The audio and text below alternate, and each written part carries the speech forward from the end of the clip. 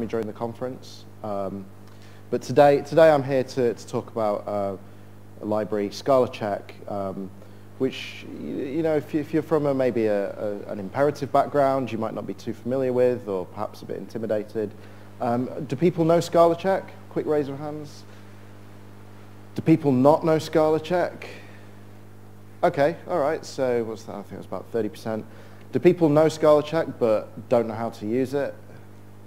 Great, okay, that's exactly what this talk is going to do. So it's going to go over the basics of ScalaCheck, show you how to use it, and then hopefully show a few ways of thinking and approaches to getting the best out of the library. So here's what we're going to talk about today. Is that legible? I don't know why I'm asking because I can't really do anything about the size, but if it's not, come closer. So I'm going to talk about what ScalaCheck is, the key classes that people find in ScalaCheck, and then this third section here, writing properties. That's where I'm going to spend most of the time of how to actually write some meaningful tests. We'll finish off with a few tips and techniques, and then finally my favorite thing, which is boilerplate reduction. Okay, so what is ScalaCheck? So here's an example. All this code's up on GitHub, so if you don't believe me that it works, I'll send you the links afterwards. Okay, so it's a property-based testing framework. So what that means is, rather than coming up with code that we know should pass for our tests, we provide some rules. So we say, I think that this property or this rule should always hold for what I write. And then what will happen is, when we run our test, ScalaCheck will provide some sample data in order to make our assumptions valid, or at least check that they're valid. And so we generally use this method here called for all. And we then, what we'll see here is we can pass a parameter of some type, and then we provide a rule which is generally a Boolean, but there's an implicit that makes it what's called a property. And then, so here we can see, say for instance we were writing some properties, we wanted to test some functionality on strings, and this is a property that I think should hold, that whatever string we're given, the length of the string should never be negative. It's not the most comprehensive test or the best test, but this is something that should always hold. If this doesn't hold, then we've got a problem somewhere. Okay? And so this gives us a prop object. We can call check on that, and then what happens is ScalaCheck gives us 100 strings. Some will be empty, some will be really long, some will be kanji, some will be regular characters, some will be numbers, some more will be empty, and so on. And it generally gives us, by default, 100 strings, and it makes sure that that property holds for all the strings. And this just works out of the box with SBT. So if we just have a properties object and define our properties in there, when we write SBT test, these properties get run. Okay? So that's a very, very brief example. So what is ScalaCheck? The way I like to think about it is it's a bridge between types and values.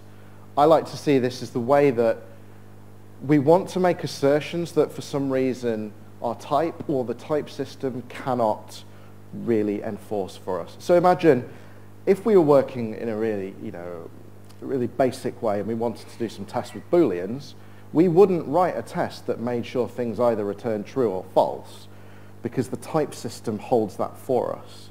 However, say we're working with integers, although there are types that will only ever give us positive numbers, if say we're constrained to work with ints, but we want our library to only be positive, then this is where this would be used. This is kind of constraining or working between the types and the values. That's really what I mean by this. So if you have a little secret class or file in your application, in your code base with all your test data and your stub data and some nice little objects that you've created, you should be using ScalaCheck instead. That's what this does. And this will probably be thinking of better cases that you can do. Let's kind of use the technology to write this for us. Okay? And maybe a bit more wishy-washy. The way I like to think about it is a conversation between the computer and yourself. It's a conversation between your implementation and your tests.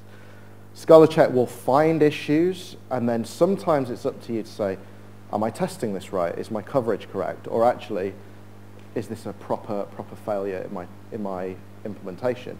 And you might find here that there's some questions being asked about some really core fundamentals to the way you describe your APIs in the first place. And ScalaCheck's quite good at uncovering those, and we'll see a few of those in a minute.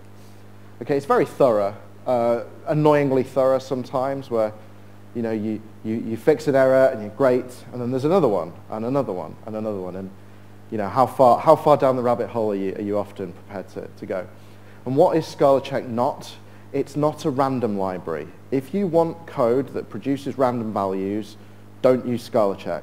It is not normally distributed. It tends to focus around kind of natural edge cases. So if you're looking at integers, you'll tend to find that ScalaCheck will generate lots of zeros and ones, minus ones, integer maximum, integer minimum, those kind of things. It will give random numbers in between those, but it tends to focus on those. So if you want random, don't use this. It's not a silver bullet. If you use ScalaCheck, it's not going to find everything for you. It's only as good as whoever's driving it. So if you write noddy tests, if we just write tests like the first one I showed you, clearly that does not cover everything that is needed for a length functionality for strings, but it just helps provide an extra way of thinking about it and the like. It's not fast. I'm not going to describe what that means. I'm going to leave that to you to think exactly what I've meant by that there. Okay, so a couple more examples. Here's another fair one. So we're using for all again, and this time we're passing in an integer. Absolute function, that seems fair enough. Whatever value ScalaCheck gives us, if we call the absolute function, it should be greater than or equal to 0. But no, this fails. Does anybody know what this number is? Yeah? Yeah, do you know why it's failing? Yes, that's right. So there's one more negative value in the integer type and so negating that just gives the same value. So right away here, this is what I meant by there's a conversation. If we were writing this absolute method, ScalaCheck said, look, there's a problem with what you've written here. It's up to you to figure out what the problem is. Like there's a lot of ways we could solve this. So one way could be, well, actually, we've got the type signature of absolute wrong. Perhaps it should return an option.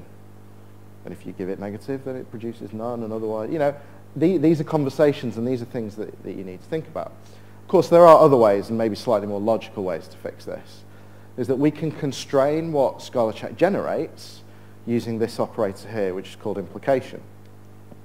And so we could say something like this, is that as long as our value is greater than the minimum value, then run our test. And every time ScalaCheck generates a value that this predicate doesn't hold, it just skips it and moves on to the next. And now we see that our test pass again. Here's another example. So we've written a reverse method for lists, which we've managed to have a bit of a bug. Clearly this is very contrived and just for the slides. But say, for instance, there's some kind of bug here that if we ever try to reverse a list that's greater than 4 elements long, it doesn't actually reverse it. So then, regardless of this I think is a fair property of a reverse method. Is that the head of a list, when reversed, is the tail of a list. Yeah? I think that's fair. Whatever lists are passed, that should work. And then, of course, we want to say here that we want to make sure that we're not dealing with empty lists for this case. And so, clearly, this test will fail. And this is some sample output from when I created these slides. So what we've got here is actually, it's given us 2 lists back. And ScalaCheck said, well, this original, this is what ScalaCheck generated and made the test fail. And then what it did is that it managed to, what's called shrinking, and it shrunk the input in order to find what it believes to be the smallest data set that causes our test to fail. And so it managed to shrink this to this list here. And notice here that this original list actually has 6 elements in it. And ScalaCheck has shrunk this down and said, actually, it fails with 5 elements as long as there's a value here as long as there's a value in this list. So clearly, if these were all zeros, the test passes. If the 1 would be in the middle, the test would pass. So it said, you know, if there's a value not in the middle or all the values are the same, then this passes. So I think this makes life a little bit easier to work with when we're trying to debug what's actually happened here. And although, again, this is quite a contrived example, you know, if we're dealing with much larger, richer domain objects, shrinking it down like this can be quite useful. Is everything okay so far? Is this all making sense? Yep. Okay, there's another example here. So say we want to concatenate 2 lists. You might believe this to be a fair property, is that when you concatenate the lists, then the length of the concatenated list should be greater than the first list. Okay. But of course, no, that fails, because we can concatenate empty lists, and of course the length is not less than that. So what we can do is we could use this implication again, or we could try something else, and that is we could use some generators. And what we can say is when we generate our lists, we want to tell ScalaCheck how to do the generation. And so we'll look at these in a bit more depth in a minute. But there's this gen object, and we want to say, well, actually, let's create non-empty lists.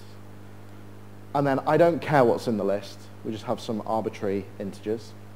And then we want 2 of these. And then these are the parameters here. And now this test should hold. And you know, again, maybe this is slightly contrived, but hopefully you could see some situations where this would be useful, where we want to generate some data, but actually we want a little bit of control over how that data is generated. So we'll look at these classes in a little bit more depth. So gen. So gen stands for generator. As we've just seen, it can be used to produce any value for a particular type, or a subset of those values. So we saw there, with generating non-empty lists, we're actually just generating a subset of these lists. It's a monad, so that means we can use these together to create some new generators with relative ease. And ScalaCheck itself ships with a lot of these generators, so generally you'll find that if you're dealing with a lot of the kind of core types in the Scala language, generators for those will probably already exist. So we'll just have a very, very brief look at some of these now. Okay, so if we want to generate strings, but we want those to only contain letters, this will produce upper and lowercase letters only, never numbers, never Unicode, never emoji, things like that. We can specify that we only want positive numbers to be created. So we've already seen some use cases earlier where we were looking at only wanting positive numbers. And notice here that this works for any type where there's a numeric type class instance. So this works with integers, it works with doubles, floats. You could write your own numeric type to maybe work with some of the numeric types from Spire, things like that. Okay? We can provide our own list of data and then tell ScalaCheck randomly select from that list. So for instance, this could work quite well in, say, an integration test where we'd have a setup method as part of our test to maybe connect to a database and run a select statement on a table, put that in a list, and then we can have a generator that say, uses that data. List of, so we can actually provide a list of generators, and this is quite similar to the one above, so quite similar in that we can give it a list of generators, it will then arbitrarily pick a generator and then provide a list of generated values for that. Okay? List of n, same as before, we can specify we want the list to be a certain length. And then there's one in a different class, and that is arbitrary. So this is using the arbitrary type class, which we're going to look at. But it's saying if there's an arbitrary instance for our type, then we can just automatically generate values for that. And this, again, exists for most of the types in the core Scala language, so we could say arbitrary string, and that will produce any string, rather than, if we want a specific string, we don't want to use arbitrary. We want to look at using these generators. We'll look at this in a little bit more depth in a minute. So on the console, we can pull some data from these generators with the sample method. Notice here, this actually is an option of the type for the generator, because there's a chance the generator might be, the pool of data might be exhausted, or ScalaCheck has just worked out that whatever you do, you can't actually create a valid data for what you're looking to do. Okay? Like I said, Gen is a monad, so we can combine these generators to create even richer generators. So say, for instance, we wanted to, our domain or our tests required that we wanted maybe some kind of name. So we'd want a capitalized first letter and then all the rest lowercase. And this is one way we could do that. So an arbitrary character that's always going to be an uppercase one, and then a list of lowercase characters. We concatenate those and make it a string. And then we've got a new generator for strings that matches exactly what we want. And then this just works as you'd expect. So we call sample, and then we get nice strings that are full of lowercase letters, but the first one is always going to be capitalized. As I mentioned, the arbitrary type class, that allows these generators to be implicitly summoned. So we can create our own types. So we could have a record, and then we take an alpha string generator, and then we just map that onto this record type, and now we have a generator for records. And then we can create an implicit for this generator just by wrapping it in an arbitrary class. And then what this allows us to do is that we can call for all with our new type. So if you look at the implementation for all, there's an implicit parameter which specs there to be an arbitrary for the type. So here, as long as the compiler can find the implicit arbitrary for records, the test will then generate records for us. Okay?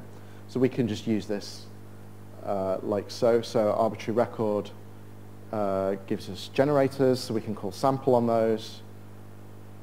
And then the question is, there's almost like a little bit of a mismatch here, or a clash almost between generators, where we've seen we can have lots of different generators for the same type, and then of course generally you only want one arbitrary or one implicit for a given type.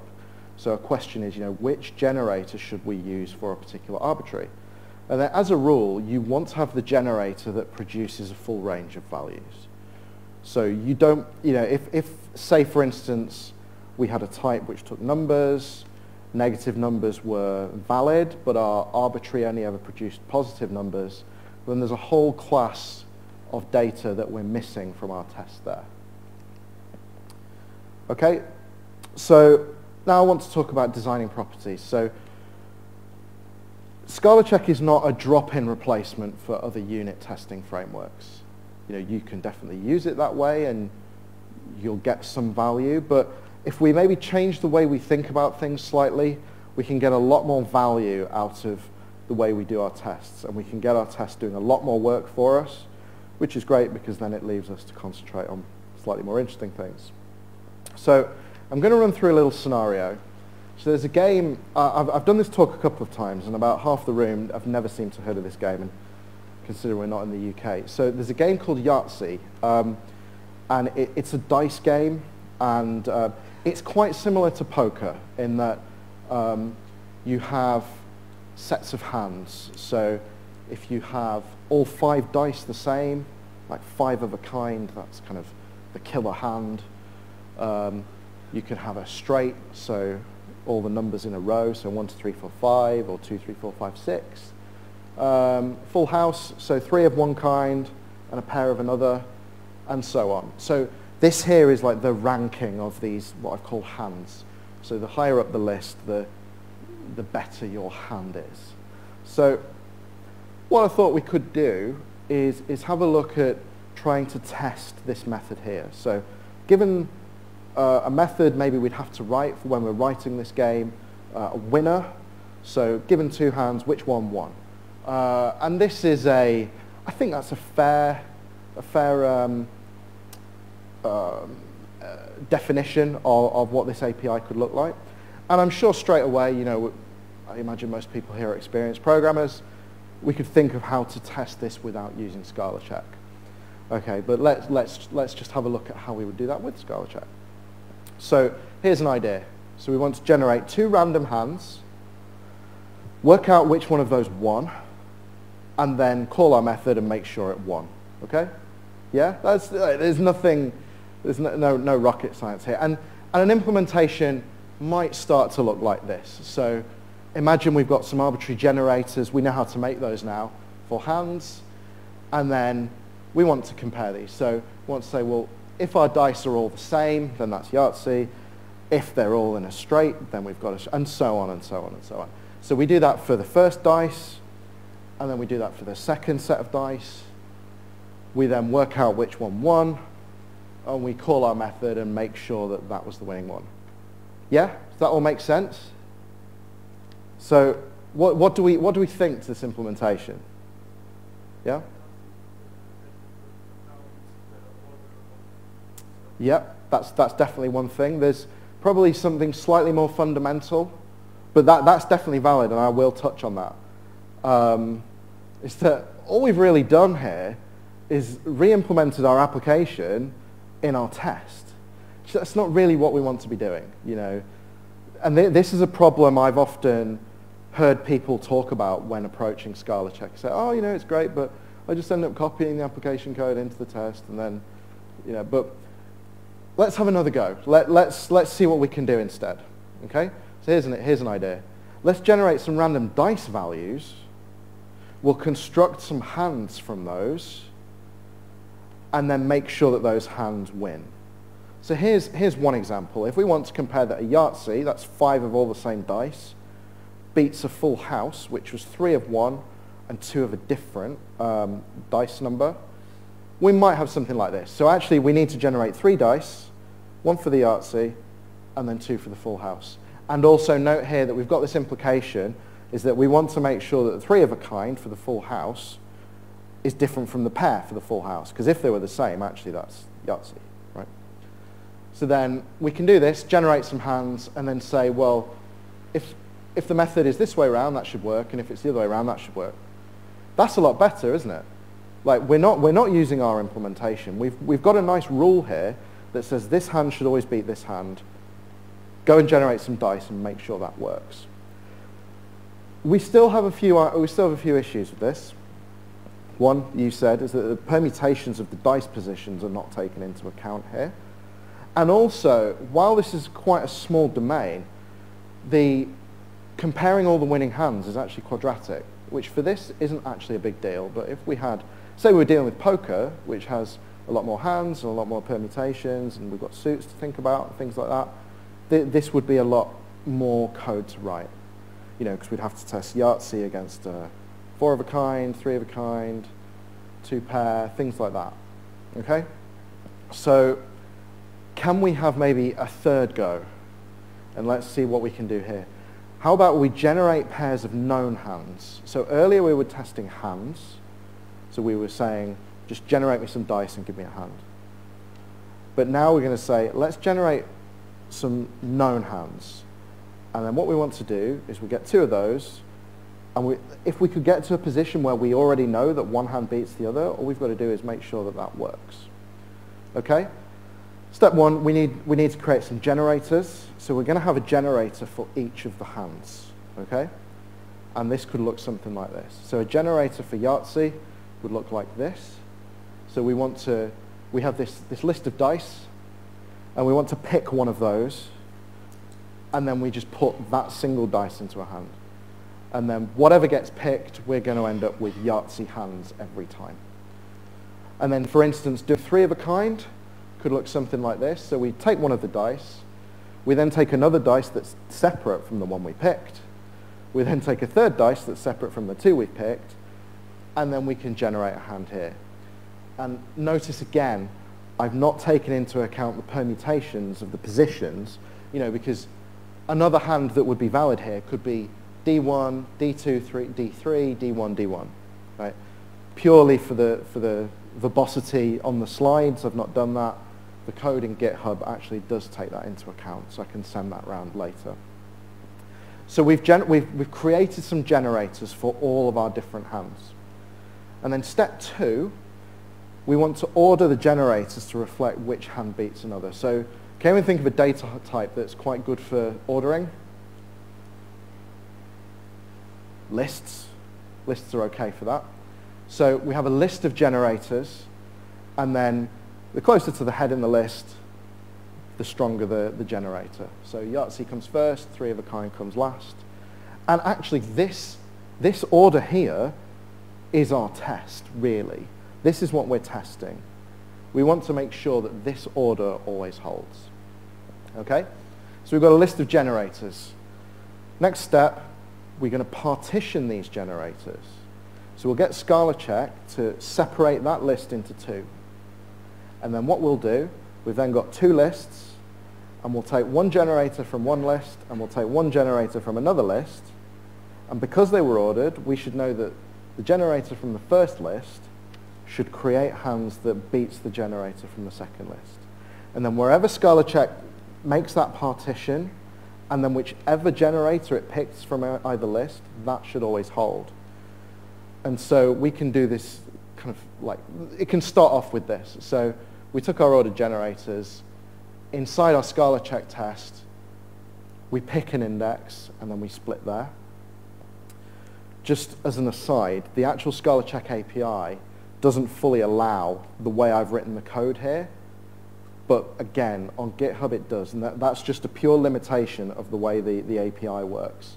But conceptually this works, and again, this all works fine on the code, but just purely for the slides. And again, I want to have this session about thinking about properties rather than kind of the wranglings of ScalaCheck. But basically the API for ScalaCheck means you have to have 2 generators and then a list, so you need to work out which generator you'd be picking first. But that's not really something that's of interest here. I just want to be thinking about how to design properties. Okay, and then as I said, we're going to take one hand from the better generators and pit it against a hand from the worst generators. So the rest of the code would then look like this. And notice here that I've actually got some nested properties, which is a really nice feature, is that we arbitrarily pick an index, and then we split the generators. And then we randomly, we use another property to separate these generators, to pick one from each. Okay? So we can see here that we pick one of the winning generators, we pick one of the losing generators. These create winning and losing hands, and then we make sure that this holds. And then that's great. We run this 100 times, and this just works. So I mean, I think this is better. It's a much more comprehensive test. It shows that you don't need to use the implementation in the first place, and actually we're just using some rules that the game should hold, and then we're saying whatever the implementation, this is how the game should be played. Okay, so one thing of slight concern here is, you know, we don't really know what we did. Like, we don't know what the test ran. We don't, you know, there's kind of a lot of trust put into ScalaCheck here to make sure this worked. And what we could do is, you know, we could put in a cheeky debug print line while we're running it, just to make sure that we're getting the kind of test that we thought we would. But there is actually another way we can do this, is that we can actually just get ScalaCheck to tell us what was run. And there's a collect function. And we can surround our property with this collect. And this it actually takes any type, and then we'll print it when the test is run. But I've just done this with strings here. And we can just say, well, this was what we expected to be the winning hand, and this was what we expected to be the losing hand. And then when we run the test, it looks something like this. So we could see here, Yahtzee was run against 4 of a kind 20% of the time, all the way down to a straight beating a full house. And then if you, no, I've not got that there.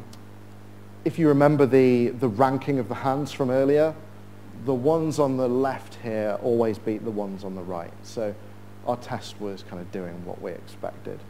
And then, of course, just one other thing to notice here is there's actually one pairing that didn't get run on this test, and that was full house against 4 of a kind.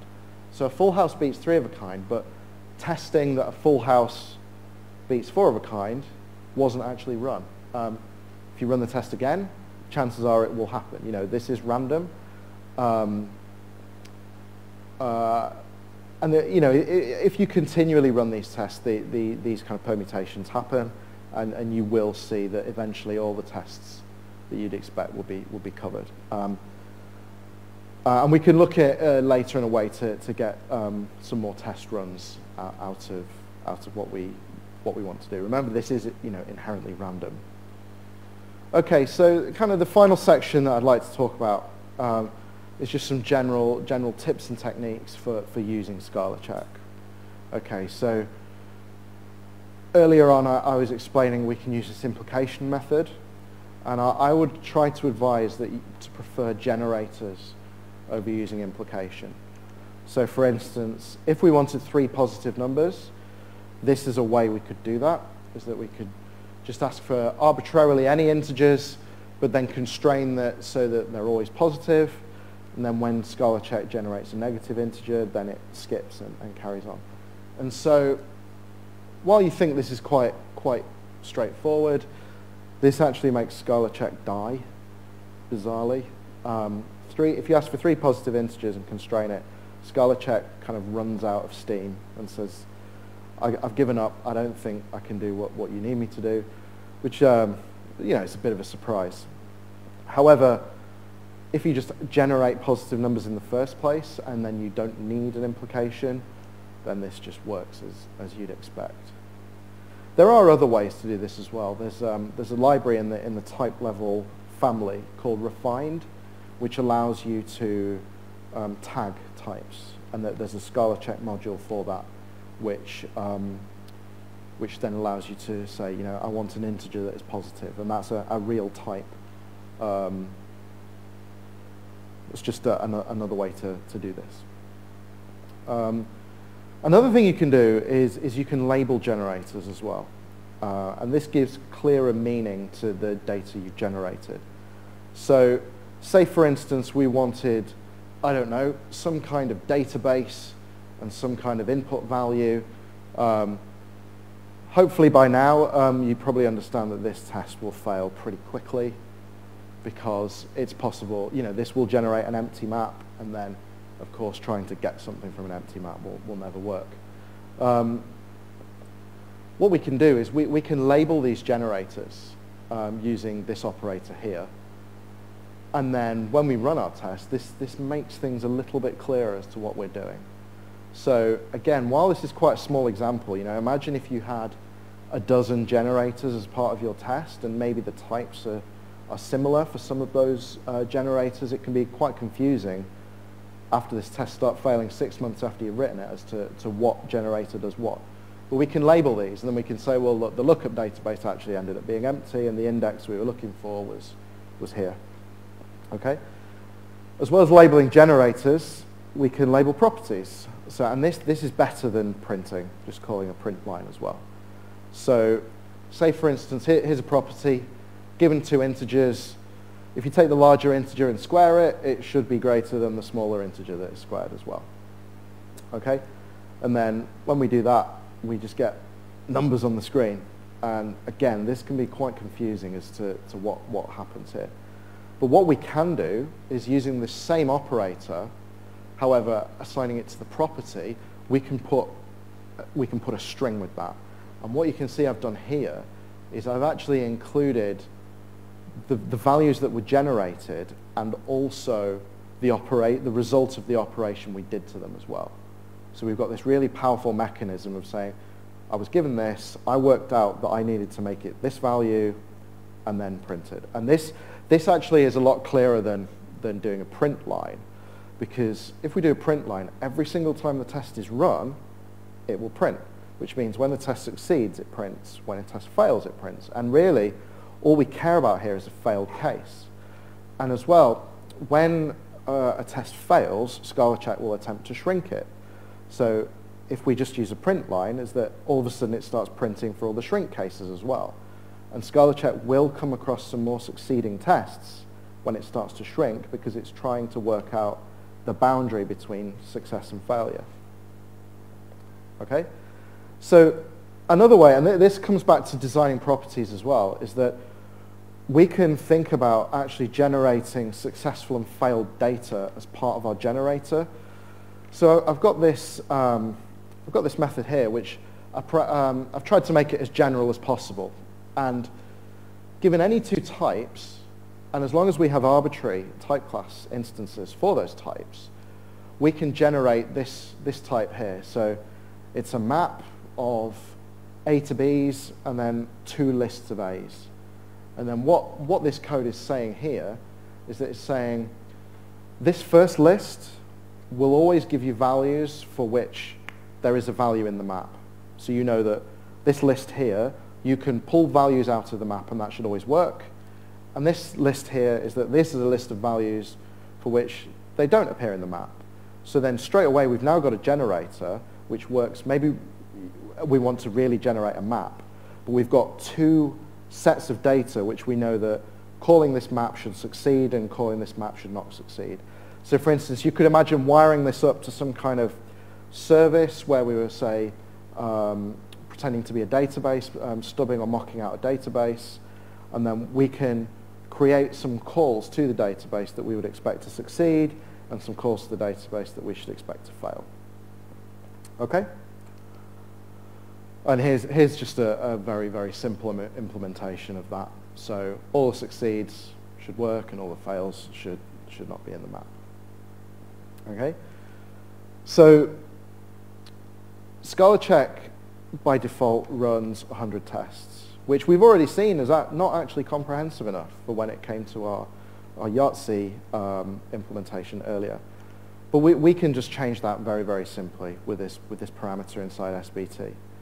And so here we could see that we ran with 100 tests, but actually we could say that we actually want to run this with 1 million, and then clearly this is going to take longer. But then maybe this is some kind of implementation you might want to put on your CI server, which might take quite a lot longer, but time isn't as important there.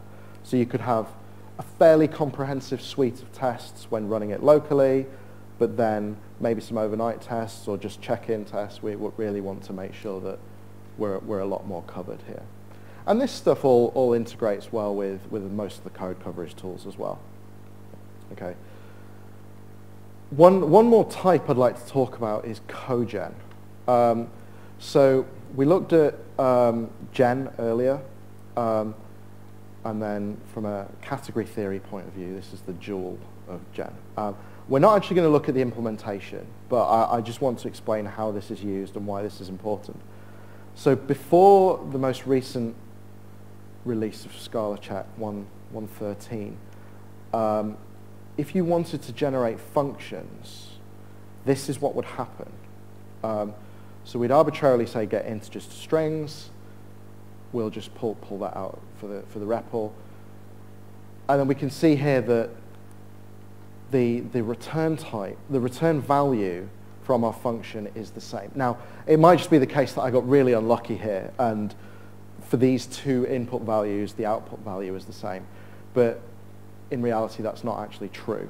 The implementation of the generator for functions would ignore the input type and would just generate a single value for the output type and then give you a function. So it's not great for dealing with functions. And ways around that and that I've used in the past was maybe looking back at that pick earlier, where I'd say, well, let's use a map instead, and then we've got a suite of values that we'd expect to work in some particular way. However, and you can see here that actually I'm proving, well not proving, but doubling down on the fact that the values are the same here. And so what happens is that if you wanted to create a function, an arbitrary function, all you actually needed was a generator or an implicit arbitrary for the B, so the return type of the function. It didn't care about the A. But now with Cogen, so from Scala 1.13 onwards, we have a much more comprehensive way of working with functions. So what happens here is that as long as there's a Cogen instance for our input type, then we can create a gen for our A to B. And Eric Osheim, who implemented this, gave a talk at Lambda World earlier this month where he went into a lot of the internals, and it effectively disturbs the seed for the random generator with the input that the input type that you give it. So from now, all you need is a cogen of the input type and a generator of the output type, and that gives you a generator for the function. Okay. One last thing I'd like to talk about is boilerplate reduction, and we can reduce a lot of the boilerplate code we've seen today using this library ScalaCheck shapeless, and this uses the automatic typeclass derivation in shapeless. You can get this by importing or using this dependency in SBT. And a full example, no smoke and mirrors, honest, is we can create any old type here, and then ScalaCheck shapeless gives us this import, and then we want to import our arbitrary function, and then now we can do things like this. So arbitrary for coordinates, and just take an arbitrary value for that straight away. We've not created any generators, we've not created any arbitraries. All we've done is this import here, and that gets often a lot of the way of what you actually need when using your own types but want to use it with shapeless. With ScalaCheck. Okay, so this can derive any arbitrary for a particular type as long as the following rules hold. The type is a case class or it's a sealed family of case classes, so an algebraic data type. And that an arbitrary can be summoned for all the constituent parts. So if we looked here, we could see from what we've talked about today is that we can summon arbitraries for integers and strings. And so that's why this worked. And this can be summoned either through automatic derivation or otherwise. So if we have a case class with a case class inside, is that when the outer one tries to generate its arbitrary, it will see an internal one and it will automatically derive that, and so on until it gets down to actually deriving arbitrary values for which there is a type class instance. One thing to be aware of is that compile times do dramatically increase, but that's going to change in the near future, I believe. Yes. Yes. And I have one final thing I'd like to talk about today, and that's a library I've been working on with 47 degrees. It's in a very early stage right now, but the idea is this is going to be a library for generating sensible dates with ScalaCheck. So, a kind of naive implementation of dates with ScalaCheck might be to create a random long and then make a millisecond date stamp out of that and then work with that. But of course that means then that you can arbitrarily produce dates in the prehistoric era or into the far future, which is probably not what you want for your domain. So what this tries to do is this gives you generators which allows you to generate timestamps within a range. So you could say, for instance, I want to generate a time from now for the next year, or from 6 weeks ago to a month from now, things like that. And then also, as I'll show in a second, this then allows you to arbitrarily pick the granularity of your generated timestamps. So if your domain, for instance, only cares about the nearest day, then this will never create millisecond or second or hours. It will always generate to the nearest day or year, or whatever your domain needs. That's kind of the idea behind this. So here's a very brief example. So it provides this function here, gen date time within range, and then when I put this slide on the 1st of September, it was this time, and then I say I want to generate a range from now, being the 1st of September, for 7 days from now. And then these were the first 3 dates that I sampled, and you can see that they're all within 7 days of the given time. There's some more information and some documentation about it at this website. It's a 0.1 release. I know a couple of people are using it. If people had feedback, that would be great. This works out of the box right now with JodaTime and Java 8's datetime APIs, just with the relevant imports. If there's something you need from it, talk to me, and hopefully we'll get that in a roadmap before a 1.0 release. That's all I had time to talk about. I'll send these slides round. We've got the code for the talk and some more information about it here. This book, the ScalaCheck Definitive Guide, is really good, and that provided a lot of the inspiration for the talk, and that's from the guy who wrote the library in the first place. That's all I had, so if anyone had any questions, I'd be glad to take them now. Yes, I have one remark about the date time. So this is really close to random generation, no edge cases. No, this does tend to not concentrate, but it's not random. So it will, under the hood it says I want to create a month. I want to create a day of the month, and I know I've already created, say, February, so it would only ever create not day 1 to 28, or it's a leap year. So that's all considered within the library. So that's kind of the idea here.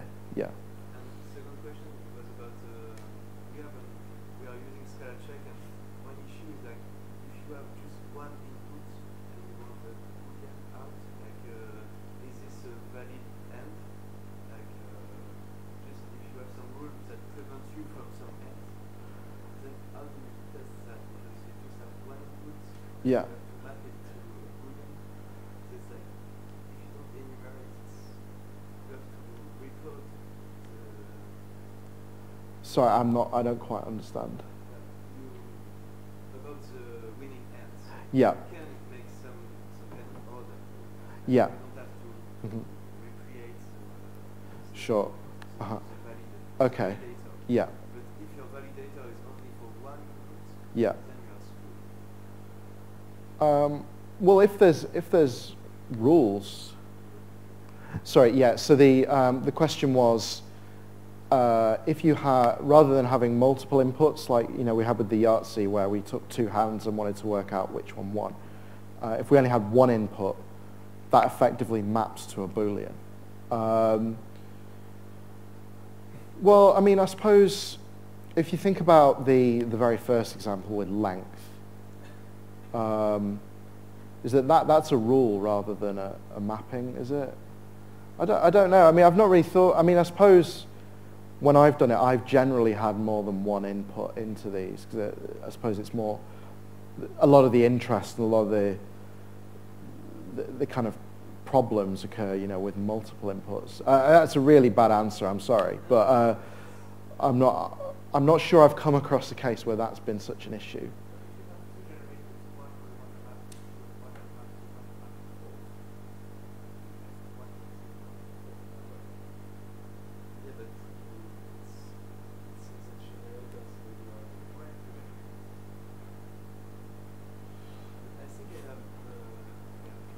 Okay, sorry. Yeah, question at the back.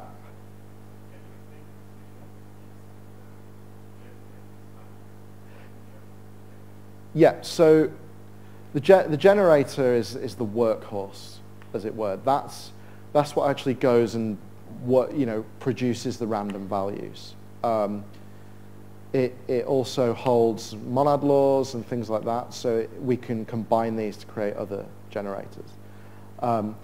Arbitrary is, the way I think of arbitrary is almost like a marker class to give to a generator. And then where we saw with the for all,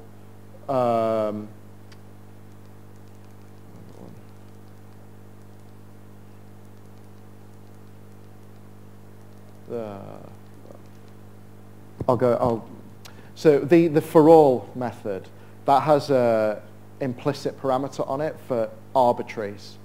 So you've effectively told the compiler that this generator, I'm going to wrap it in an arbitrary and make it implicit. That's the generator that works for that type. So I generally think of arbitrary as just a marker for the most general generator that is then summoned when we use, say, the for all function.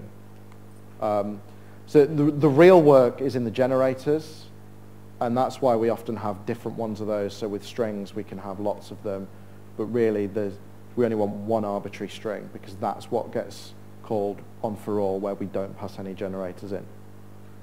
Okay.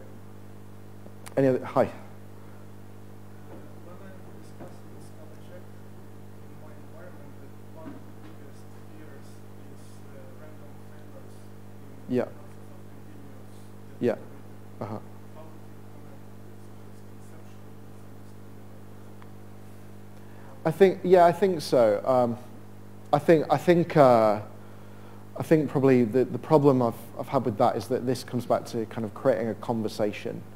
Is that if you're getting random failures, then I think ScalaCheck is just showing what it can, and it's saying, look, effectively that there's an issue here. It's kind of up to you to sort it out, really. I think that really just shows that there's issues with the underlying things that are being called. Again, ScalaCheck is not a silver bullet. It's just saying, effectively, if you can't reproduce the same values with given inputs, then that's saying that there's some kind of issue with the underlying things. I think, yeah, well, yeah. It generates static data for regression. Not off the top of my head. It would be nice though, wouldn't it? Is that we could say, this test. Yeah. The nice thing is that ScalaCheck gives the inputs that caused it to fail. So it would be really nice if we could then go and automatically generate the method, a test that did that always. I believe in an upcoming version of ScalaCheck, the seed is going to be given when a test fails, and then at least you can always reproduce it that way. But no, you can't kind of automatically go and generate a test for you. Yeah, for now, yeah. Any other questions? Okay, sorry, I've run out of time. Come and find me afterwards, but thanks for listening.